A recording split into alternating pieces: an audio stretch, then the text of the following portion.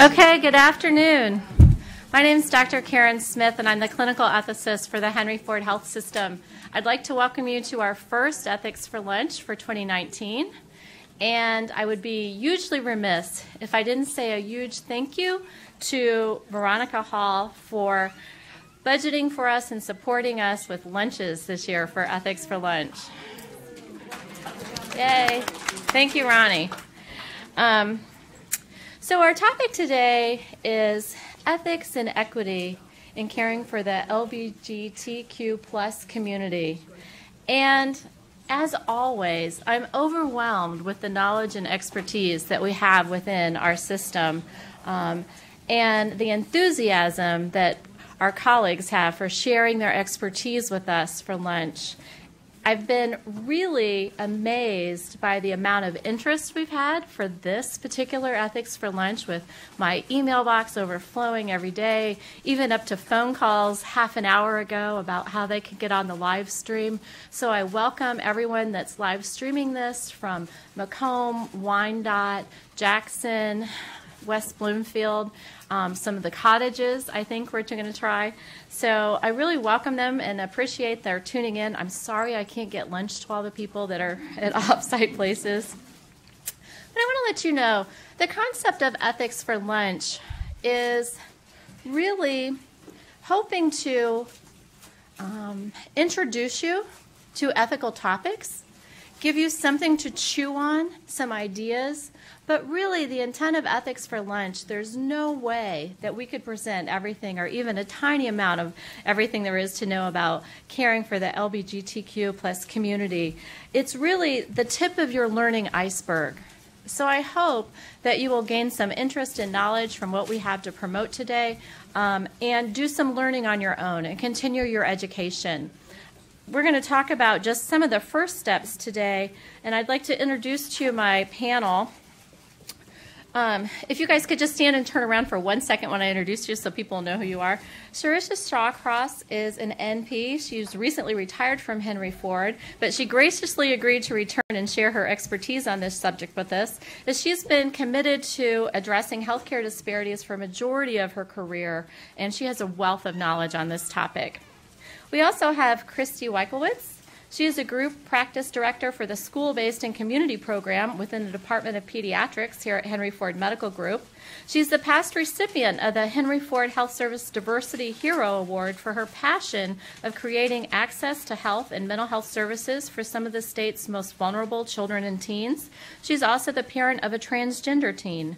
Most recently, she's opened a health and wellness center inside the Ruth Illness Center, a community and drop-in center for the homeless and unstably housed young people who identify as LBGTQ. Aubrey Garfield currently works for us in Epic and Helios as a specialist, and she will graciously share some of her personal experiences with us as a patient in our health system. So I always start all my talks with this. Why is this an ethical issue? Right? It's a matter of justice. Of course, it's also a matter of respect and respecting the unique dignity of each and every person, but it's a matter of justice as well, and that justice demands the fair treatment of individuals and the equitable allocation of healthcare dollars and resources. In light of the challenges inherent in defining justice, as there's lots of ways to define justice, it's fair to say that it's a concept involving fairness, equality, and equitable treatment. I find sometimes a picture is worth 1,000 words.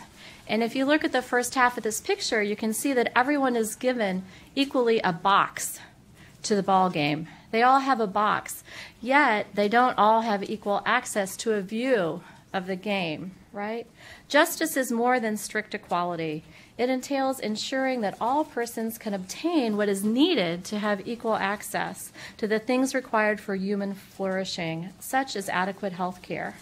So this picture shows what it takes for equal access to a view, but demonstrates that differing levels of assistance are required just to reach that equal view to start the game, right? Dr. Martin Luther King Jr. says, of all the forms of inequality, injustice in healthcare is the most shocking and inhumane. Trish is going to come up and share with us some of the ways that this plays out. Thank you. It's good to be back at Henry, though briefly. So, in my experiences in working with vulnerable populations, the health risks for every vulnerable population is directly related to their ability to access care that is respectful and of high quality, that we meet the patient where they are at rather than where we are. And many times we have to really learn from them in doing this. These are some of the statistics that are available in a plethora of information, and of course Wikipedia, which we know is always true, has their own set of statistics. But we do know that gay and bisexual men are at risk for certain STDs and account for more than half of all persons living with HIV or AIDS in the U.S. Lesbian women are less likely to have mammography or Pap screening for cancer, and this is directly related to the approach of the provider to the patient. That when the patient feels that the provider is telling them to do something because it has to be done, but not out of a genuine concern for their well-being, they're less likely to have anything done. We know we can give them a prescription and tell them to get it filled, but if we actually have a conversation with them about the importance of it, the chances of them getting that prescription filled and taking the medicine increase fourfold. Lesbian and bisexual women are more likely to be overweight and obese. And lesbian, gay, and bisexual persons are more likely to become disabled at a younger age than heterosexual individuals. And again, this is related to high-risk behaviors, low access points for health care, and low adherence to a medical regimen that the patient feels engaged in. So the American Medical Association actually has a policy about the patient-physician relationship, respect for law and human rights. Physicians who offer their services to the public may not decline to accept patients because of race, color, religion, national origin, sexual orientation, gender identity, or any other basis that would constitute invidious discrimination. Furthermore, physicians who are obligated under pre-existing contractual arrangements may not decline to accept patients as provided by those arrangements. And yet we see every day where providers refuse to care for patients based on race, religion, sex, sexual orientation, and gender identity. So in the U.S., there's approximately 150,000 youth and 1.4 million adults identify as transgender. How many of you believe that this is a true number? Right, people are shaking their head. Low reporting. There's a risk to reporting your gender identity and sexual orientation. There's inherent bias in our society, and henceforth many people will not. 24% of transgender persons report unequal treatment in healthcare environments. 19% have reported refusal of care by providers or healthcare workers. 33% do not seek preventative services. They have enough going on. They don't want to intentionally put themselves in a situation where they know that they're not going to be treated well. So they stay away. And half of transgender patients report that they are teaching basic tenets to their providers. Surveys have been done as far as how many providers, how many physicians actually feel competent to care for transgender patients. Surveys of how many providers are willing to care for transgender. And at Henry Ford, 21% of our providers are not willing to care for transgender patients. So this is called peer pressure. So all of you are here, some of you because you have to be, but the rest of you are here because you're interested in this. So what can I do as a person to model the behaviors in caring for LGBTQ plus patients? So this is one of the diagrams that's used. There's different versions of this. It's the gender-bred person. So we're looking at gender identity, and this is, do they identify as a man or a woman? So I am female by birth, and I identify as a woman, and my pronouns are she, hers. In the meeting that we have with Christy, when we introduce ourselves to the group, we always start our meeting not just with what my name is, but what my gender identity is. And more that is happening in different fields. Gender expression. It's how you demonstrate your gender based on traditional gender roles. So if I am born a man, but I express myself as feminine, then it would come in gender expression. Biologic sex, this is what our chromosomes say we are and what our physical anatomy at birth says we are. And then sexual orientation. Am I heterosexual? Do I only have sex activities with members of the opposite sex? Am I bisexual or am I homosexual? Meaning having sex with the same sex that I am. So two of the parts on this are the sexual orientation and the gender identity. In EPIC, it is being abbreviated as SOGI, S-O-G-I, sexual orientation, gender identity. And there are questions available in EPIC. There's a gradual rollout at Henry Ford as to how engaged the system wants to be in actually identifying and querying our patients to the different characteristics. At this point, we're in the beginning. We're taking baby steps as a system.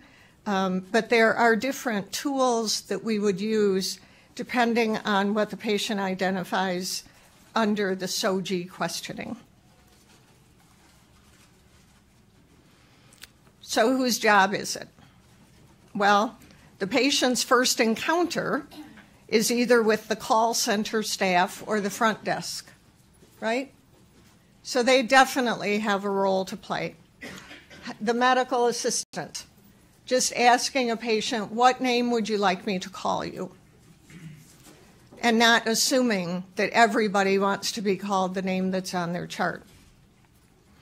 My first name, I always abbreviated it because it was so difficult for people to pronounce. And so if anyone asked me what I wanted them to call me, then I would have given them a different name than what my full name is. And it has nothing to do with my sexual orientation. It has to do with treating me as a person. So obviously, once the patients are in the back, the medical assistants, the nurses, the doctors, the housekeeping staff, whether the patient's inpatient or they encounter housekeeping staff in any of the departments in the hospital. We didn't even include all of the support staff, the laboratory personnel, radiology personnel, cafeteria staff, and then obviously our volunteers. So everybody has a role to play in how we provide respectful care to our patients. We say that time and time again here, and this just really highlights a population that is not getting consistent, respectful care. So, Christy, you're going to be reviewing. See, it's so important that we did actually get a policy. So you know that it's true if there's a policy. Hi, everybody. Thank you for joining us today. We do have a Henry Ford policy, gender-based non-discrimination policy, and I'm just going to click on it.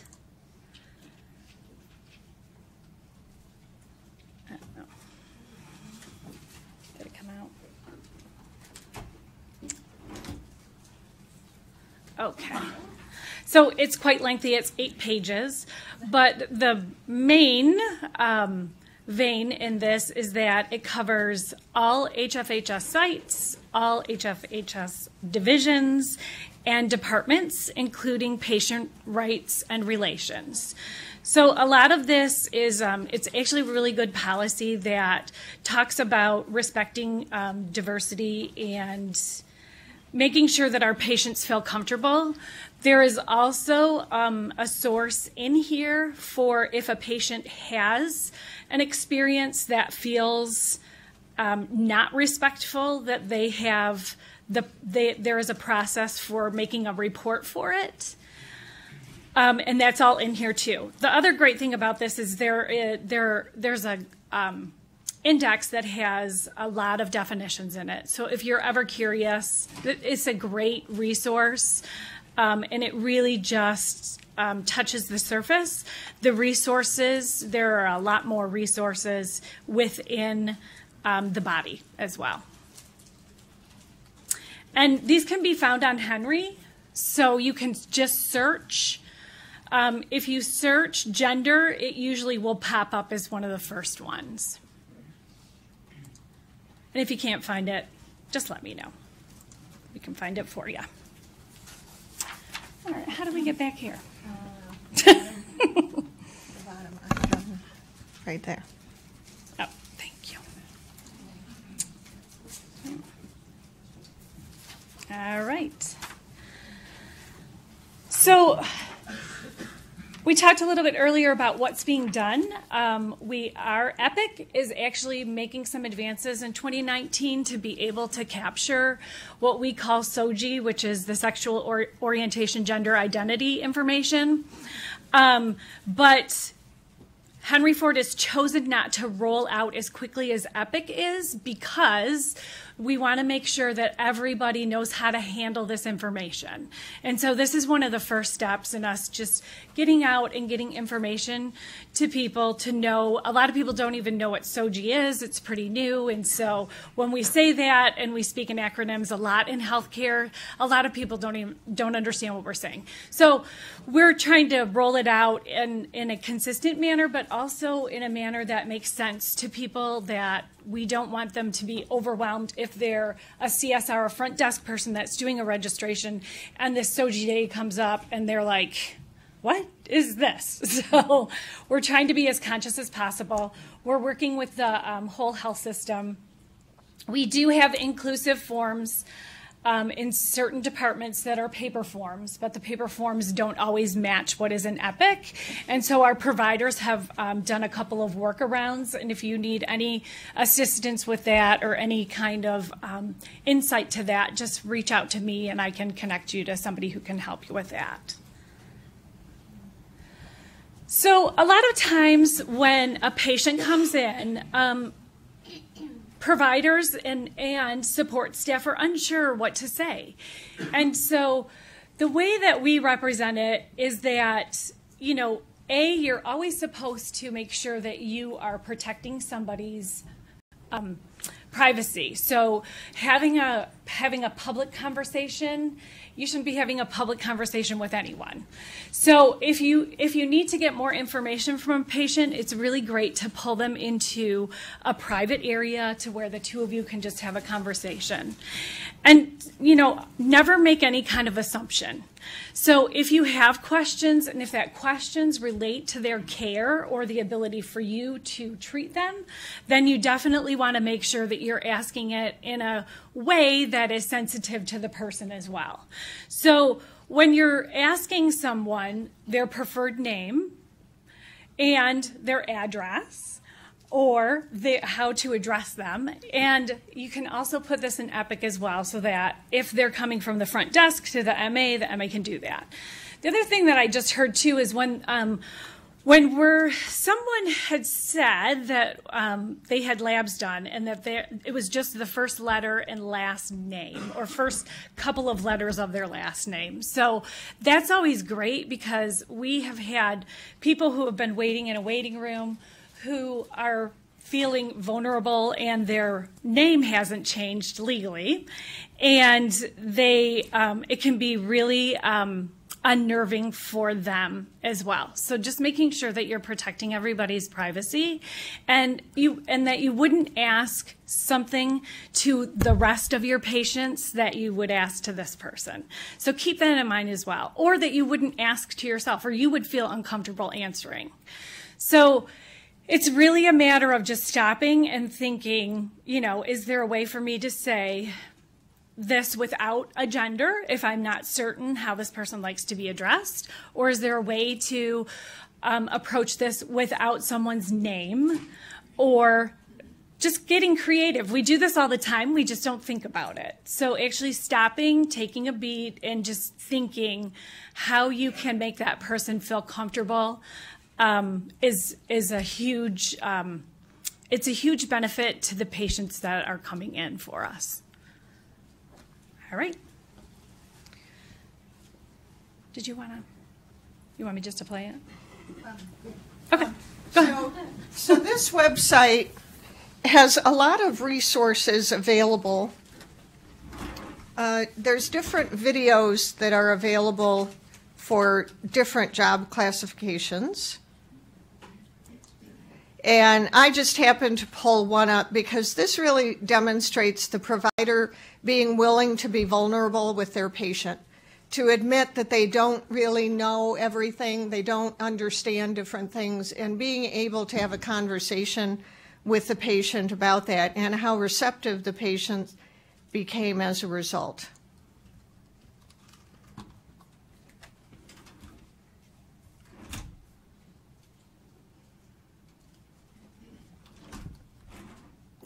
And your sound isn't on. Let me pause.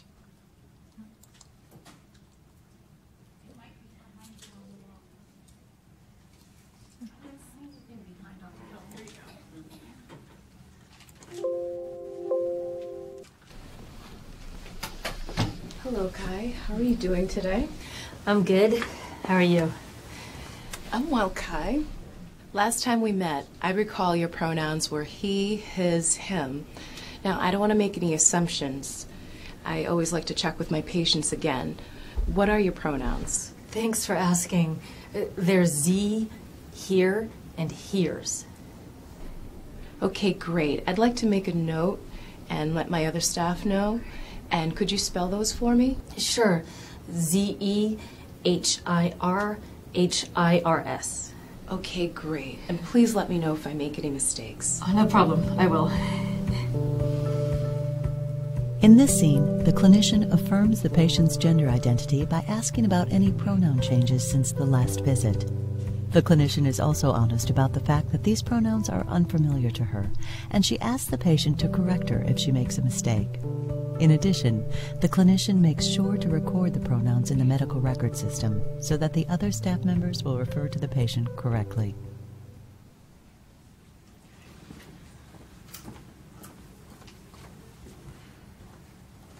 So this is the page, and all of these are different scenarios that you can go to, and just times of enlightenment.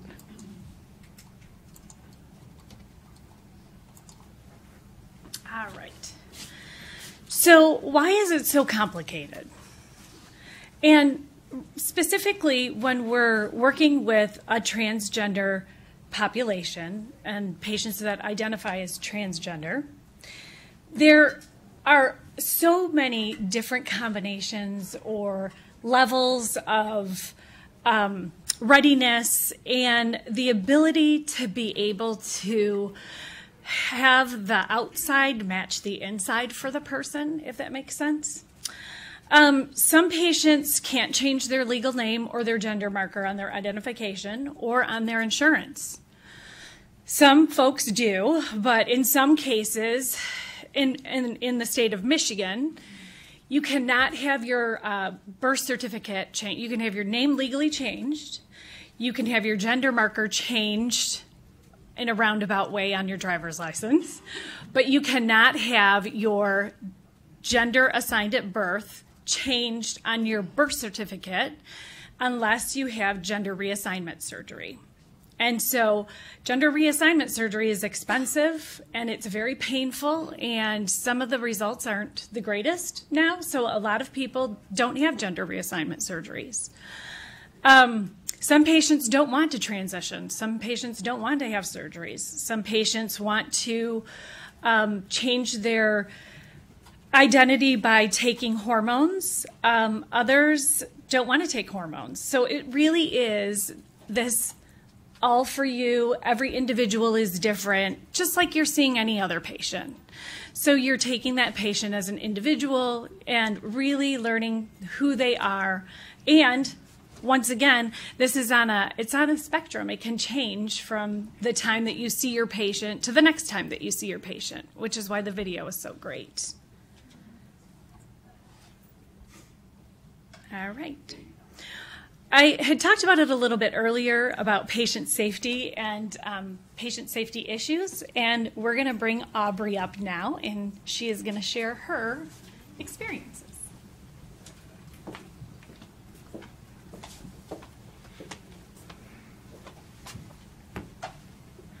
Hi, everyone. I'm Aubrey Garfield. I'm a supervisor with Community Connect in the Helios department in IT, but that's not why I'm here today. I'm here more to tell about some of my own experiences here as a patient. Before we get to that, though, I'm going to be talking about patient safety issues and confidentiality. Like other forms of protected health information, unauthorized disclosure of a patient's sexual orientation or gender identity is a breach of that patient's confidentiality and violates HIPAA regulations.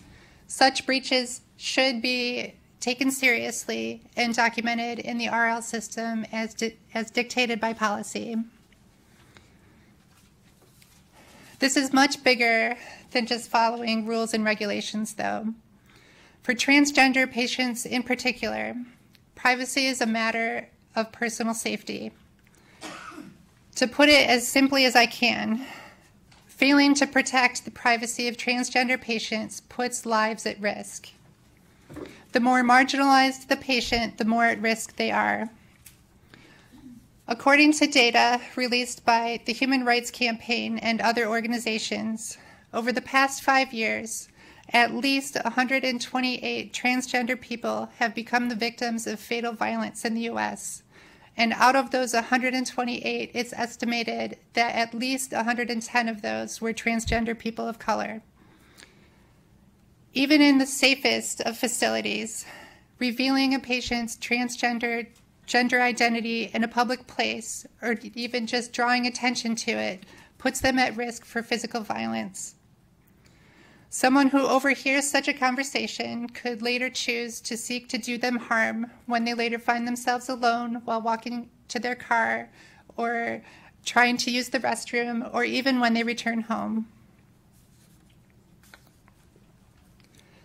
As a transgender woman, my personal safety is always on my mind. It's not something I thought a whole lot about before my transition, but it's now a part of my daily life. I evaluate every odd glance from a stranger to determine what they might be thinking of me and what my safety is, what my level of safety is in that current moment. Every reference that's made to my gender identity in a public place, even if it's by someone that I know and trust, causes me to immediately scan my surroundings to see who might have overheard.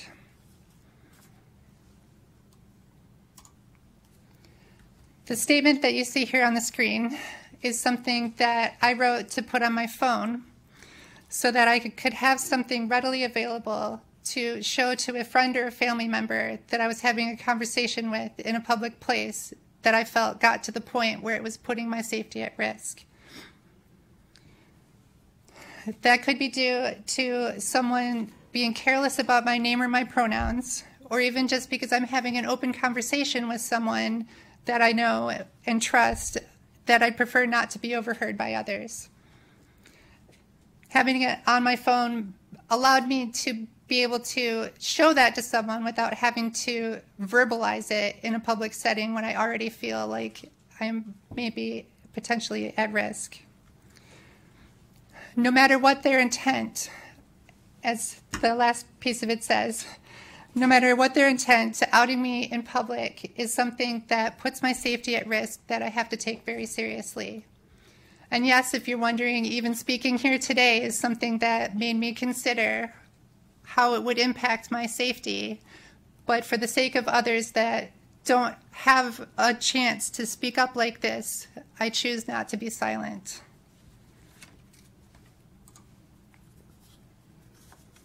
So a little bit more about me. I began my transition here at Henry Ford as both a patient and an employee in 2016, making my full-time public transition to living as a woman and using my new name on January 1st of 2017. I've been married to my wife, Melissa, for 19 years, since right after high school. We don't have any children, but we've raised 5 cats together. I work in IT.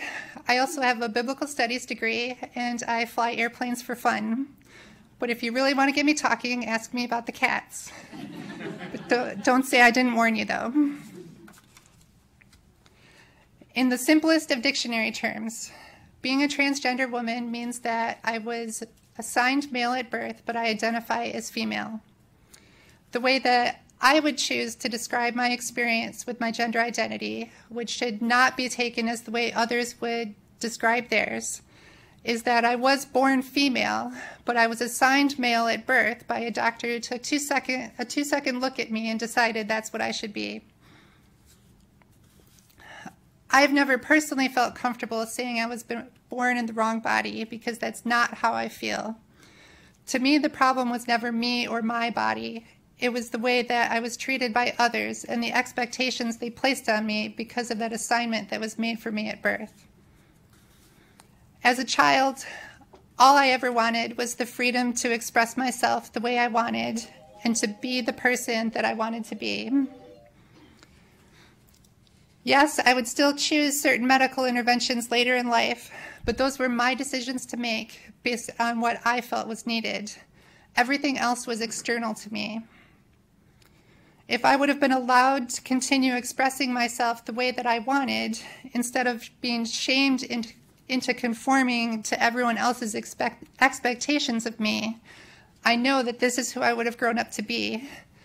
I still got here, but it took about 30 years longer than I would have liked. So I have a couple of stories to share about my experiences as a patient. The first 2 occurred here at Henry Ford, both at the same location a couple of months apart. One is a positive experience that I look back on very fondly and I retell often. The other is less so. The 2 different outcomes were due to small differences that may have seemed inconsequential to the people that I encountered, but they made a world of difference to me. Before I continue, I'd like to say that for me, my overall experience here at Henry Ford being treated as a patient has been an extremely positive one. My 2 primary providers are truly exceptional caregivers, and I feel very lucky to have found them. I truly mean that, and I'm not just saying that in case they're out there listening. But again, my experience should not be taken as the same experience as everyone else, because I know that not every transgender patient has had the same positive experience that I have. So the 2 encounters that I'm going to tell you about were both laboratory visits. The first one occurred on January 3rd, 2017, just 2 days after the date I had chosen to go full-time. I hadn't thought much about it, but about 1 day before my appointment, I found myself in a total state of panic. I realized that this was the first appointment I was going to be going to, presenting as female, and none of my information had been updated in the system. I had been using my new name with my provider for some time, but I had requested that it not be documented in the system as my preferred name because out of fear that someone I knew might happen across it before I was ready. My court date for my name change was actually scheduled for the next day on January 4th, but my gender had not yet been updated on my license or with my insurance. I was so terrified of walking into that appointment with a lab order that had a name and a gender on it that I no longer identified with, that I actually considered going into that appointment presenting as male and using my old name. This was no small thing for me. I feel ashamed now that I even considered it. I had made myself a promise that after January 1st of that year, I would never allow anyone to make me do that for any reason. And here I was 2 days in, already considering giving in. Thankfully, I did not give in. After putting a lot of thought into it, I decided to put a note on my paperwork explaining that I was transgender and that my preferred name was Aubrey. By doing this, I hoped to avoid having any awkward conversations in the waiting room of the lab department about my name or my gender. When I got there, I got through registration without much of an issue. I think the registrar took a quick look at my note and said something like, okay, I'll let them know in the back, and just sent me back to sit down. When I was taken back by the lab tech, though, she had me sit down and asked me to recite my name and birth date. Once again, in a state of panic, I didn't know what else to say, so I asked her which name she meant. With the note that I had written clearly in view, she pointed to my lab paperwork, and to me, it felt like she somewhat snidely said, the one that's on there. Lacking the confidence to speak up for myself, I quickly complied and recited my former name and my birth date. After I was done having my labs drawn, I walked out of there as quickly as I could and fought back tears on the way back to my car. Whether it was her intent or not, in that moment, that lab tech left me feeling dehumanized and ashamed of who I was. Worst of all, she left me angry at myself because I gave in and didn't stick up for myself. Fast forward a couple of months to March of that same year, I returned to the same lab for another lab visit. At this point, my name and gender had been legally changed, but had only recently been updated with my insurance, and I still had a paper order with my old name and gender on it. My patient name had been updated in the system, but I needed the registrar to update my gender and the name on card for my insurance that was documented in the system. Once again, I wrote all this on a note and attached it to my paperwork to avoid having to have that discussion in the waiting room. I was a little more confident going into this visit, but due to my previous experience, I was still a little apprehensive about coming in. Before she had even read what I had written on my note, the registration clerk greeted me very pleasantly and complimented me on my purse, which started to put me at ease right from the start. But then after she read what I had written, she looked back up at me and she told me I was beautiful and to not let anyone take that away from me. She said that if they tried, to send them back to her and they would have to go through her. That small show of support made a world of difference to me. After going through the lab this time with no issues, I returned to my car after this visit with a big smile on my face, and I immediately called my wife when I got to my car and let her know what had happened. These two visits were at the same location for the same reason, but they resulted in two very different emotional responses from me as the patient. Thankfully, it's the positive one that I remember the most and retell the most often. It was in retelling that story that I was actually asked to be here today. I have one more story that I'd like to share. This one is from well before my transition, when I was being cared for in another health system and before I fully understood my gender identity. My primary care physician had noticed that my testosterone was low and sent me to an endocrinologist for treatment. After little discussion, my endocrinologist recommended that I be put on a testosterone supplement for treatment. Despite everything that I've been through, there are a few things that I would go back and change. For the most part, I am thankful for my experiences because they make me who I am and give me a unique outlook on life. One thing I do wish I could go back and change, though, that upsets me the most when I think about it, is allowing my doctor to put me on testosterone. Taking testosterone made permanent changes to my body that I can't take back. For those things I have been able to fix, it has greatly increased the time, money, and pain that I've had to endure to be able to fix them. When I started taking estrogen eventually, that was after long conversations with my physician about what the effects would be on my body and what the risks would be. I also had to sign a lengthy informed consent form explaining that I understood all of that. There was no such conversations and no form to sign when my doctor put me on testosterone because it was understood to match the gender that was assigned to me at birth. I was simply told that my numbers were abnormal and that this would make them normal again. It seemed like good enough an explanation at the time, so without thinking much about it, I complied with my physician's orders. Looking back on it now, what I would ask of my physician as a patient would be to have had a more open conversation about whether or not that treatment was right for me and the permanent effects that it would have on my body.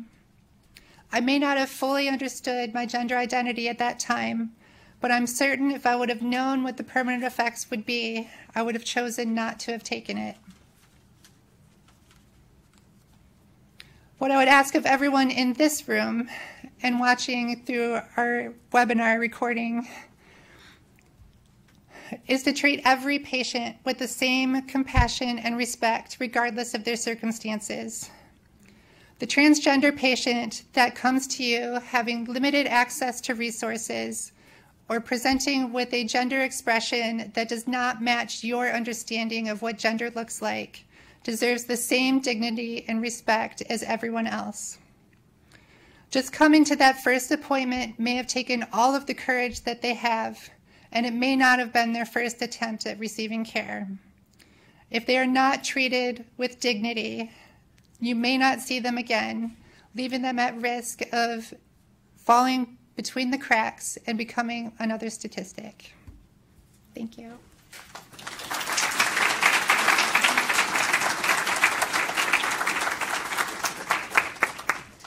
Thank you, Aubrey. All right, so we have several Henry Ford resources. On the Henry Ford University, there's actually, it's about 35 minutes long. It is a training for improving healthcare for transgender and gender nonconforming people. You can see the description here, and there is a course link below. But if you go to Henry Ford University and you can search the word transgender, it'll pop up. And then also, too, we have a Henry Ford Health System Interdisciplinary Transgender Healthcare Improvement Team. We don't have an acronym for that one because it's way too long. But we started a couple of years ago pulling together specialists and individuals from around the health system that were already treating transgender and gender nonconforming patients. And we have an amazing panel and array of physicians, IT folks, people that work in the emergency room, other people that work in the OR. So it's really, really been a wonderful group. And if you're interested in that, you can email me. We've kind of suspended our meetings this year because we're trying to find a home for the group. And so we're still working on that. We also have a website for patient resources, but a lot of times our call center will use it. And if you need to, you can use it as well. It's on henryford.com. And once again, if you go to Henry Ford and you put in the search engine transgender, it'll pop up as well. So it gives you an idea of the services that we provide. You can click on each one of them. It'll give you a little bit more information. We've got resources here as well. And then also, too, if you click on a full list of our services, it'll tell you that. It has them broken down on the left. And also, too, if you, oops, dang it. If you click on the individual, and I just lost it. I just lost the whole thing. If you click on, there it is. Come on. It has to be full size. Okay. Is this going to go out to everybody? Yeah. Okay, good. They can access it through the Henry Ford Ethics and Healthcare website. Okay. All right. So if you click on here, if you have a patient that is looking for a provider that provides services, either primary care or other services, you can go on here, and we actually have a list of providers with their photographs on there, which is nice for people so that they can see who's going to be seeing them. And then we have our references, which will be in the presentation as well. And I think, Karen, you're doing Q&A. Okay. So I want to thank all of our presenters today. Wonderful job. I said I'm always excited by what I learn from my colleagues and from people willing to share with me. We have about 10 minutes left for some questions. If you ask a question, I will have to repeat it so that people live streaming can hear. Okay? I'm sure I had to bring up questions. Okay? I'm wondering how you reconcile the non-discrimination policy with the stat she gave that there's 20-odd% of Henry Ford physicians who won't treat a transgender patient. Okay, so we're wondering how our non-discrimination policy matches with the statistics which Sharisha shared with us about the number of even our physicians who have stated that they would be unwilling to serve a transgender patient. So that was a big motivator for getting the policy implemented and in place, realizing that there's a lot of training that has to happen with that. There are some training programs available that are pretty costly, where we wouldn't have to reinvent the wheel. But there are some types of things that we will be doing starting in summer, June, July. It's that, the revolving number here. But there are a lot of scenarios that we have with that. Included in that policy rollout will also be the policy of patients refusing to be cared for by a provider of a different race, sex, religion than they are. So there's a couple different things that we need to address as part of this, having to do with respectful justice, quality care, and just how we as human beings treat each other in the midst of a world that is going crazy. So, anybody else? I had a question about, as far as mandatory type of training for physicians or for frontline people that were mentioned in the presentation. Is there any move within the system to make that happen? Okay, so there's a question about how all of us, because we said who's responsible, all of us, how do all of us get training that we need in order to be able to provide better care? So when our group created the resource on the university, which is the 35-minute training, we actually tried to make it mandatory, and we took it as far as we could. One of the issues around mandatory training, especially for the university, is that it is all based on Joint Commission. So what the Joint Commission requires that your staff are trained in is what we get trained in. Those are our annual required trainings. So we tried as much as we could to promote it on a voluntary basis. We're hoping, well, once again, with the world that we're living in, the Affordable Care Act is kind of tilted on its axis, and that was one of the requirements for the Affordable Care Act, but we don't. It's dying on the vine at the moment. So we're kind of in a holding pattern at the moment. Time for one more question. Going once? Going twice? With that, I would really like to, there's a question? Who? Yeah, okay. Dr. Rose. Sorry. With these patients, when they experience more advanced or serious illness, because I work in palliative care and I actually do take care of a patient who was transgender at the end of her life. So I wonder what things we as an institution do, since we're have a lot of wonderful technologies and advancements in our treatments. And we see sometimes patients with very advanced or progressive cancers or severe heart failure or respiratory failure, and how do we take care of those patients who have, beyond their medical needs, a very different psychosocial needs that maybe our physicians are not as accustomed to? So Dr. Rose brings up the point about you're testing me, I know. Dr. Rose brings up a point about how in acute care situations with patients with advanced diseases, when they are coming into the acute care hospital and needing a lot of acute care and advanced medical interventions, how we also then work to support their psychosocial needs during that time as well. Did I get that right? So what I say to that, actually, gosh, I'm glad I know this one, is that I think we do this. We do exactly what you all are doing here right now. We try to increase our own personal knowledge base and training. We try to do more than just the tip of the iceberg. We try to gain more knowledge.